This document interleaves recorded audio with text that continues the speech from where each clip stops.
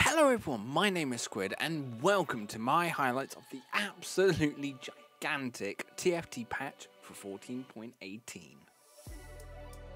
So if you didn't know, this is the biggest patch of the set, and in a way it's like a half set revival as there are new systems being added, new charms, and a bunch of champion reworks. Now I won't be going through the champion reworks in this video, they definitely deserve their own. So today we're going to be looking at the new system with the frying pans, the big trait buffs, and the new charms that are coming our way. So let's not waste any more time and let's get started by looking at the new golden item, the frying pan. So one of the biggest changes is now the addition of the frying pan along with the spatula. This now gives you access to even more emblems and tacticians items. In fact, the only emblems that aren't craftable in this set are Incanter, Chrono, Vanguard, Blaster, and Arcana. Everything else is now possible.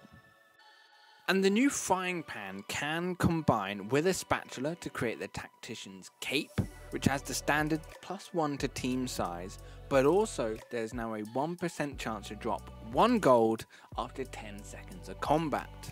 2 frying pans will give you the tactician's shield, which gives you that 1% chance of 1 gold when the holder dies.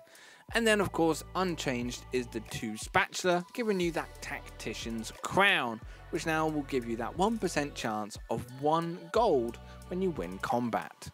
Now obviously that 1% chance is basically negligible, but it's still going to be pretty cool that there are those different items. Now there are some rules about reforging or having the Pandora's Augment with the frying pan. So reforging an emblem will now turn it into any other emblem.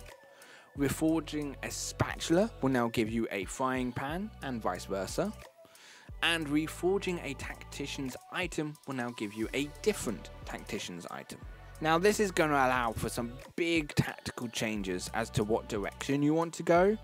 Multi-striker, mage, shapeshifter comps are now much closer and within reach. Also, this can be helped by the fact that there is going to be a guaranteed item remover if you haven't already got one from the PvE rounds. Now moving on, and as has been a theme this set, there have been plenty of trait changes, and this is no different with a wide range of buffs. Like Blaster has had a big increase to the damage amp they provide before and after takedown. The Chrono countdown timer now starts at 14 seconds rather than 16, and the stun duration and AP bonus has been increased for Chrono 6, but that speed gain has been reduced. Eldritch now has higher base stats for the 3, 5 and 7 piece compositions. Fairy has had a complete restructure and it is now 3, 5, 7 and 9, where you now gain the Queen's Guard armor at Fairy 5, and then at Fairy 7 you're actually going to gain a second crown. Honeymancy will now always give you 5 bees, and the level of the trait now determines how much damage those bees will deal or will take. Mage 10 now exists and it's going to give you 140% ability power, but they're going to cast so much more often as that maximum mana of a mage champ is now set to 20. Shapeshifter 8 now also grants 3% HP regen per 2 seconds, so basically it's got a built-in Dragon's Claw. Scholar not only has the mana per attack gain, but they're also going to gain 10 or 15 or 20 ability power, and at Scholar 6, every time a Scholar casts their ability, it's going to heal the lowest health ally for 15% of the damage done. Warrior 6 now gains 20% durability, and as you want your warriors to go in, this is going to be huge for their survivability. And finally, Witchcraft 4 has been reworked, so now it poisons the enemy for 4% of their maximum HP and it deals it as magic damage. And Witchcraft 8 has had the overall curse damage increased to 50%. And this is a good amount of changes, especially with the introduction of the new emblems that are possible. I think the amount of possibilities there are they were endless, they're now doubly as endless. And finally, as the big set mechanic for set 12, there are of course new and reworked charms. There are 10 new charms in total, so I'm going to select my top 3 favourite. And I would have to say Counterspell is up there, which will Mana Reave all enemies for your next combat.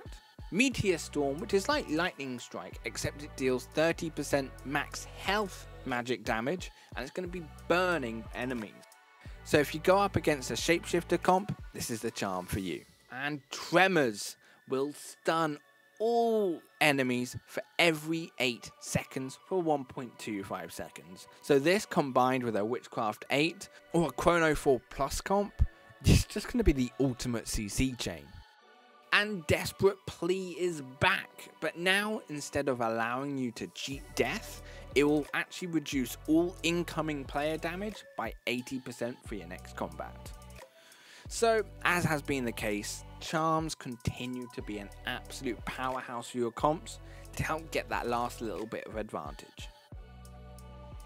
So there are my highlights of this patch. Of course, this hasn't even gone into all those champion reworks or augment changes either, but I hope you enjoyed this video nonetheless.